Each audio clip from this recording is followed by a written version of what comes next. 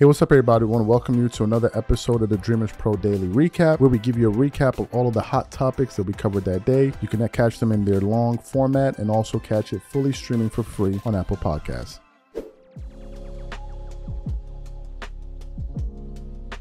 Yesterday, there was a game in the association between the Los Angeles Lakers and the Brooklyn Nets. Now, what's interesting is while that game was taking place, the Clippers are also playing against the Hornets, and both of those games were basically occurring at the same time. So I was kind of following the score of the Lakers game. It looked like it was out of hand, like meaning the Lakers were winning the game. So I'm like, well, there's no real need to tune in. But something told me to tune in. So I tuned in that third quarter, and I saw, was it late third, maybe late third, early fourth quarter, something like that. And I saw that LeBron was red hot. And there was, I think the commentator said at that time he had hit like 7 threes. I was like, damn, he's red hot. Then as I'm watching the game, I see him basically, dribble towards the left side of the court, heading towards the baseline. And he basically just like falling out of bounds, 3-point shot, fading out of bounds. And he hit the shot. And I was like, damn. Son is in fuego right now. And then a few seconds later, the very next play on the opposite side of the court, he comes up and he goes into a dribble move and he hits this step back three, almost looking like he was going out of bounds. And I was like, God damn, I almost posted about it actually on the channel. But I was like, there's no real need. But it was a hell of a performance. And he finished that game with 40 points on 76.5% shooting, because he only missed 4 shots, 90% from the three, 83% from the free throw line, while still getting you 7 rebounds, 5 assists, and 4 turnovers. So it was a special game. And I knew, just based on how social media and the internet works and news media works, I knew that this was going to be one of the big stories today. So what happened? Undisputed releases a segment, and it's the first segment. And they're talking about the Lakers. And on the panel, you had Keyshawn, Paul Pierce, and Skip Bayless. Now, if you guys know, Paul Pierce recently came out and said if LeBron wins his fifth championship, then he should be considered the greatest player of all time. So when Keyshawn was talking, Keyshawn was just basically saying, listen, we've never seen anybody look this good at 39. And he looked even better than Michael Jordan. And to my surprise, Skip Bayless, who is a huge Michael Jordan supporter, actually was agreeing with Keyshawn on live TV, like actually agreeing with him. So what we want to do is play Skip Bayless publicly admitting, to my surprise, that he believes LeBron James is a better player at 39 than he does Michael Jordan. Take a listen to Skip Bayless here. Yeah, it's extremely impressive. Paul talked about all the statistics and all the different things that he's been able to accomplish since the All-Star break. But you think about it, Skip, there's only 2 guys in the history of the NBA, 39-plus years old, to be able to do what he did last night. One is Michael Jordan and LeBron James. Yeah, but Michael wasn't even in the same atmosphere with this. I was going to say that 40-year-old, 39-year-old Michael Jordan, that was just like, I don't know what it was. This LeBron looks like he can play another 5 years, 6 years, doing the same thing. Agreed. So when you start to look at that, you like, things are getting better as you get older. Yeah. That's crazy to me. Yeah. To your point, Michael at 39 or over had 3 40-plus point games. Yeah. Now LeBron has 2. But it was almost like those 40-point-plus games was like, we're watching you because you Michael Jordan, so we're going to let you go to the cup. He wasn't hitting 9 or 10 threes. No. And doing step backs in the corner and he was not knocking them down. I'm not taking anything away from Michael. No. I'm just saying at 39 years old, it's impressive. You are correct. So then he goes to the bench. He gets a standing ovation, which was something for the Nets fans. It was almost like Madison Square Garden, where they don't have their own. So when somebody great comes to visit, they have to sort of appreciate the greatness of the visiting star, right? Because they don't have their own. And so they give him a big standing ovation. But then he goes to the bench and he crowns himself. And I'm like, come on, LeBron, it's Brooklyn, that they are. I knew that would bother you. 29 and 46. 29 and 46. As soon as I saw him do that, I said, Skip gonna have a real problem with that. Well, who shouldn't? I mean, seriously, did you ever see Michael Jordan crown himself? Did he ever crown himself? But he Who needs to crown yourself? Well, why don't you just let people crown you? You don't have to crown yourself. I get it. Right? I mean, I get it. Yeah, you do. You know I'm right about this. I didn't say you was wrong. Right. Okay, thank you. I didn't say you was wrong. I didn't say you was right either. So if Ben Simmons had been healthy this year, that's a matchup for LeBron because Ben Simmons is like 6'10", and he's long and he's agile, and that would have been you do that kind of work against Ben Simmons, you've got something to talk about. But they don't have anybody who can guard him, so he went off. And Keyshawn, I thought of you last night because my first thought was, man, I want to see this in the postseason. Yeah, I just do. I want to see it in fourth quarter. I want to see a fourth quarter like that against Denver. Because I had to sit through, I picked him to beat Denver last year. But he wasn't doing this, Skip, last year at this time of the season. He wasn't doing what he's been doing for the Lakers. He just wasn't. So you heard what Skip Bayless had to say. First of all, I want to react to what LeBron did before I react to Skip himself. I was watching it yesterday, and I have to be honest with you guys. You guys know I'm not a LeBron fan in any stretch of the imagination, by any stretch of the imagination, but what he did yesterday was truly incredible. For what he did, right? Regardless of the GOAT debate and all of that stuff, you know, there were guys yesterday that scored over 40. Luka Doncic scored 47. Paul George scored 41. LeBron scored 41. So if we're just looking at it from a performance standpoint, from a player, it's incredible regardless. But the fact that he's older, it was truly remarkable. And what else was remarkable was the following. The fact that he was doing something that he customarily doesn't do, which is he was hitting a lot of threes. As a matter of fact, when he hit 9 threes, I thought he was going to break Kobe's 12 point when Kobe hit 12 threes. And I thought he was going to break that record, although it was already broken by, I think J.R. Smith tied it, and I think Klay Thompson broke it. I could be wrong. So from LeBron's standpoint, from an individual game, it was absolutely impressive. Now, people that say, hey, listen, it was against the Brooklyn Nets. There weren't really anyone to defend him. I get that. But still, the performance was the performance. It was incredible. Now, in terms of Skip saying what he said, it surprises me because Skip has always been one of these people like Jordan. But I guess as he's getting older, he started to give LeBron James his flowers. But if you listened towards the end, he also stood his ground. He's like, well, yeah, it was against the Nets though, right? So Skip ain't going to give it up to LeBron 100%, right? That's just going to be Skip. He's not going to give it up to LeBron 100%. But to hear him say that about his guy, Jordan, to basically say, listen, you know, this is more impressive than anything Jordan was doing at that age. It was surprising to hear it come from Skip. If it was somebody else, I don't think it would be such a big surprise. But to hear it come from Skip Bayless's mouth to say, listen, even Jordan couldn't do this, I think that was truly, noteworthy. So for those of you guys, I want to know what you guys think about this.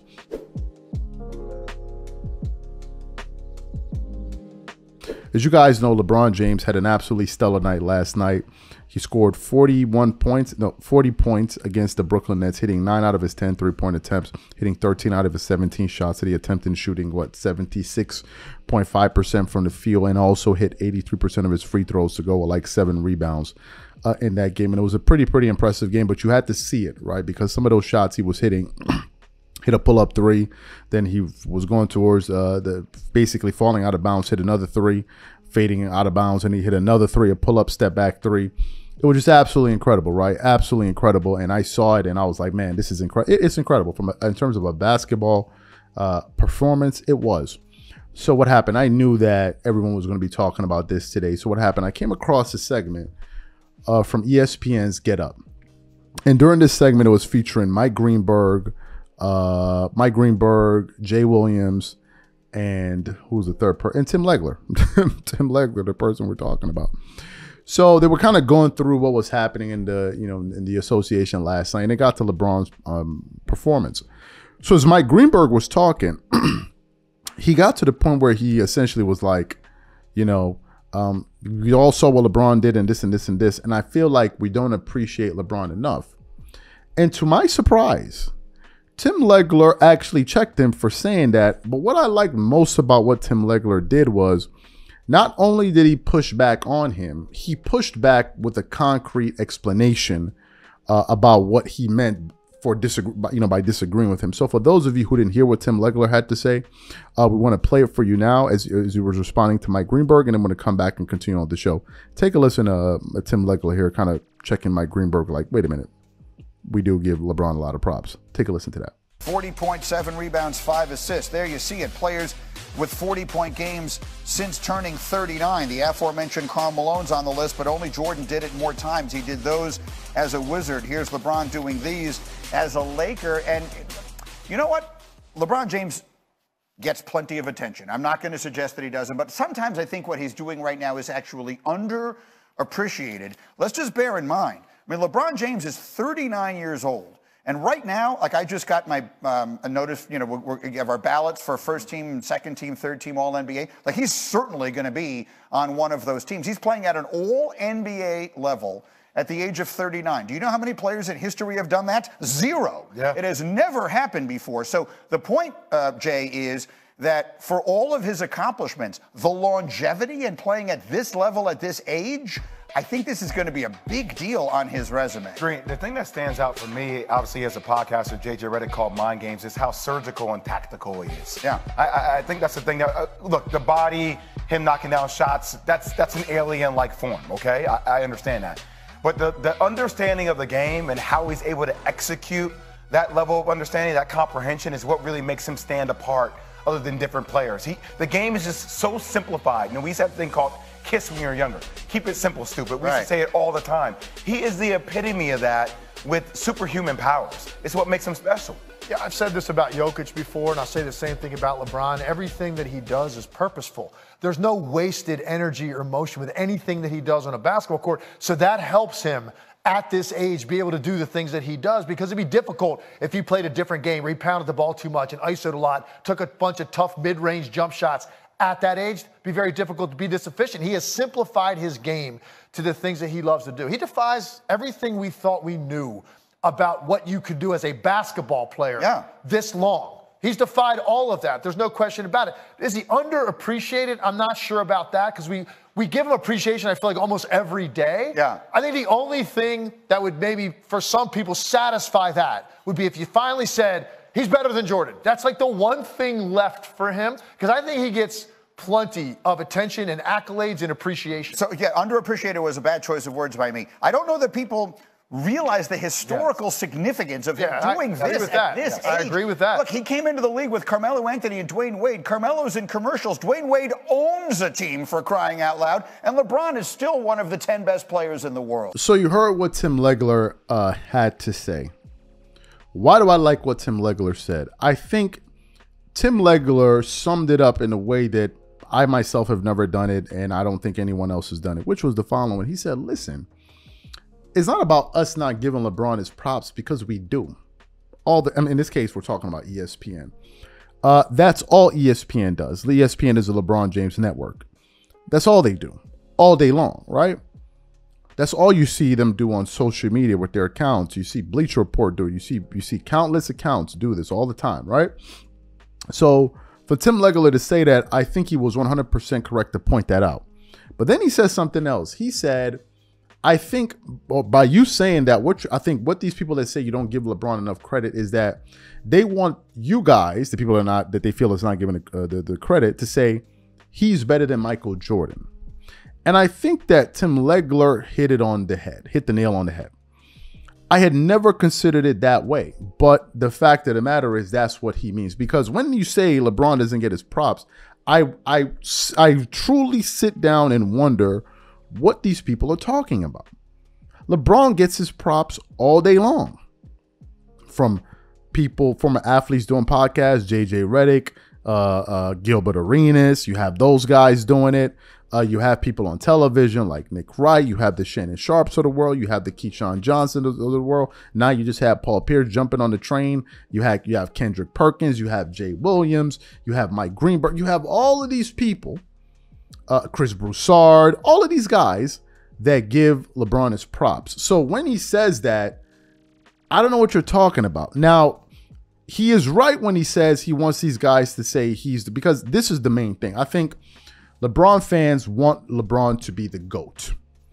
And if you want your favorite player to be the GOAT, no problem. No problem. There's some Kobe fans that think Kobe's the best ever, or right behind you. No problem.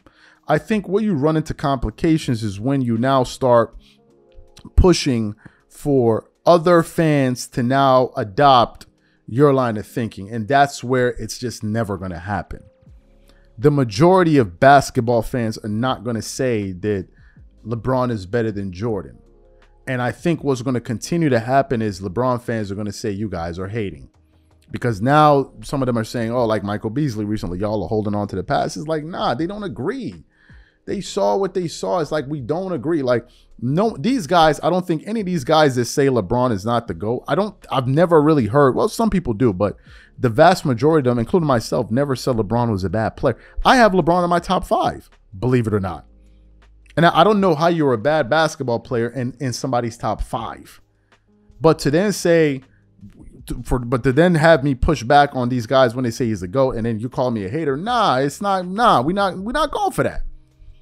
Nobody stops you guys from having your position. We push back on it because we're not going for it. If you want to say he's a GOAT, fine, but we're going to push back and be like, nah, he's not the GOAT. He's not better than Jordan. We're not riding with you guys on that. And if that's considered not giving him his props, then it's going to be what's going to be. Then I guess it's going to be forever and ever that we're not giving him his props, because that's too much. Come on, you're not going to force it down somebody's throat. If he's your guy, if you think he's the GOAT, have at it. Have at it. But don't expect other people to feel like he's the GOAT. I think Kobe's one of the 3 greatest players of all time. But that don't mean you got to agree with me. All I said was, I believe he's one of the 3, and I'm willing to argue anyone about it. That's what I said. It wasn't that, oh, you must agree with me. Nah, I'm going to argue with you, though. But in this thing of you must agree, I think you bugging. Like, oh, it's not going to go down like that, because most people don't feel like that is a legitimate debate. LeBron fans do. That's your right. But this thing of I must say is a GOAT, man, y'all better miss me with that one.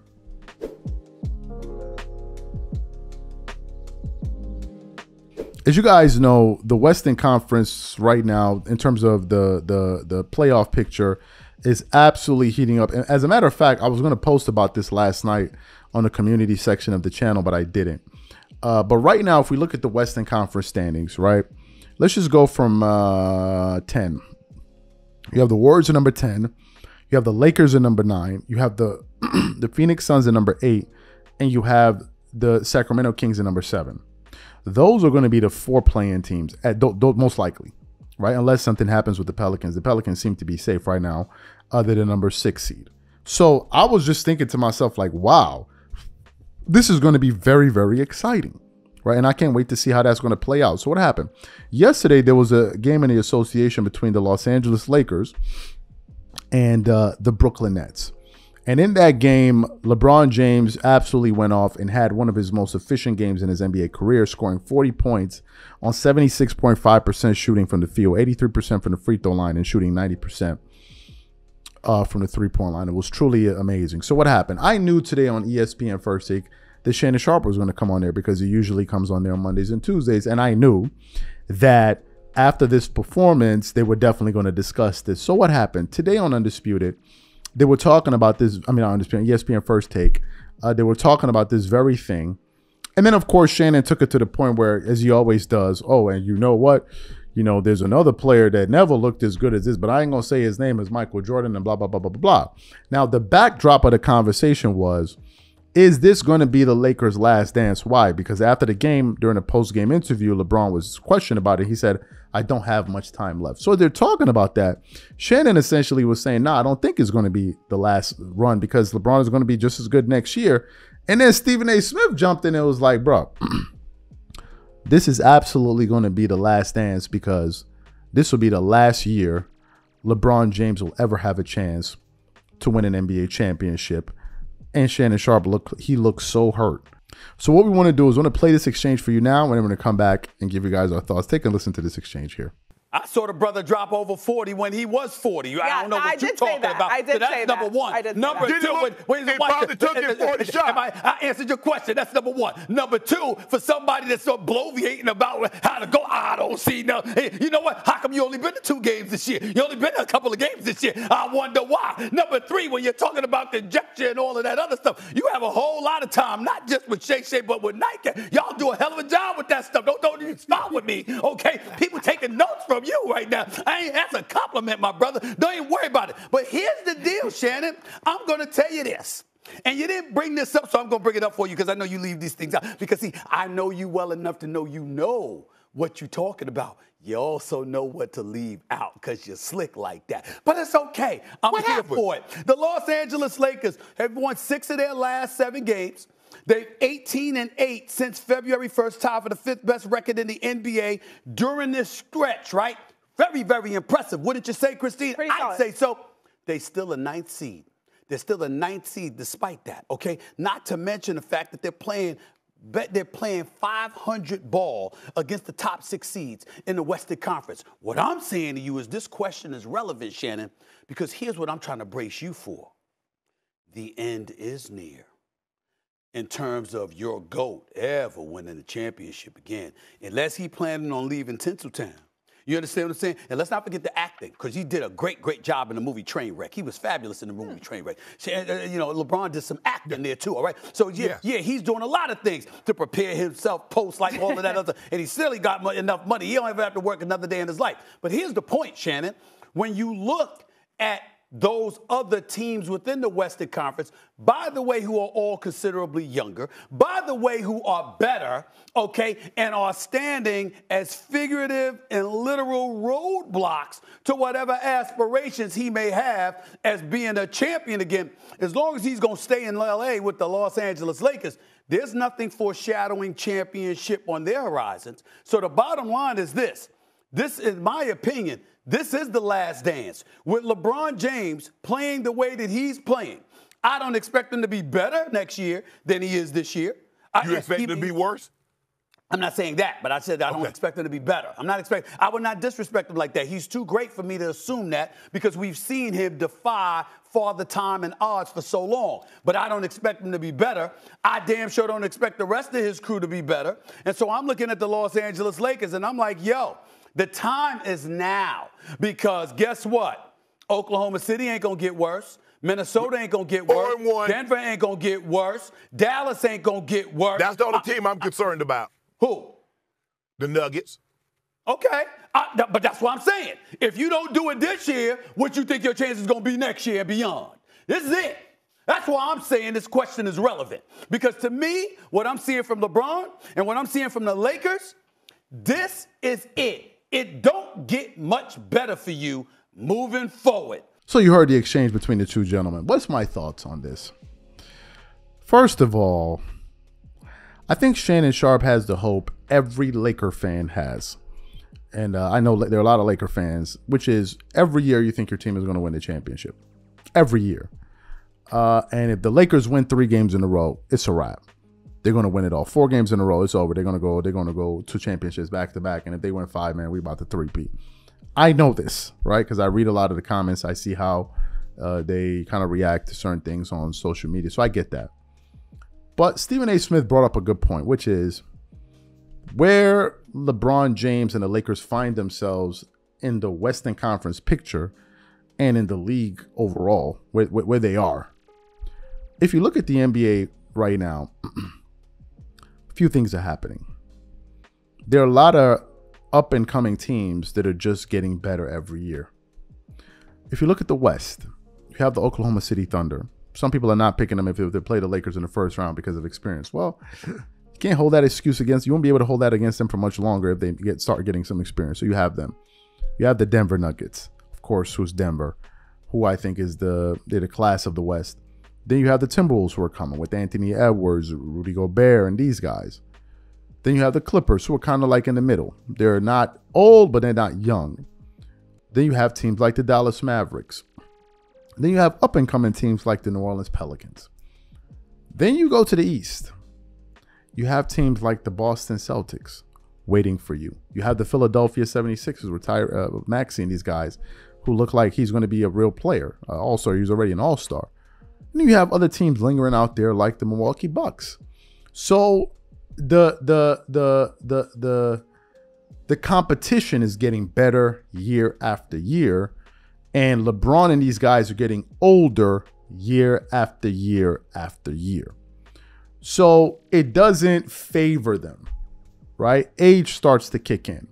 You look at the Golden State Warriors. At one point, they were a dynasty. Now they're getting older, you know, so it becomes tougher for teams like this. You look at the Phoenix Suns. They're also dealing with things like this. So I think Stephen A. Smith makes an astute observation. Now, could the Lakers do something crazy this year? Well, in terms of in the playoffs, if they make it out of the play-in, they most likely will be facing the Thunder, the Nuggets, or the Wolves. Whoever they pull in that first round is going to be tough. There are not going to be any easy outs. The Oklahoma City Thunder are a very, very good team. The Denver Nuggets, well, they're the champs, so you ain't no flukes with them. And then you have the Minnesota Timberwolves. We have to see what Rudy Gobert and those guys, if he's going to be able to be healthy. But then you have other teams too, because you still have the Clippers, you still have the Mavericks, you still have the... So listen, the Western Conference is tough and is getting tougher. Now, Shannon and these guys will have a point if the Lakers were the best team or one of the best teams. They're not. And that's why Stephen A. Smith brought up the point about being the 9th seed. They're not one of the best teams. And if you're not one of the best teams, it's going to be pretty tough. So this may well be the last stand, because next year LeBron will be 40 years old. You're going to be pretty hard pressed to win a championship at 40 when you couldn't do it at 39.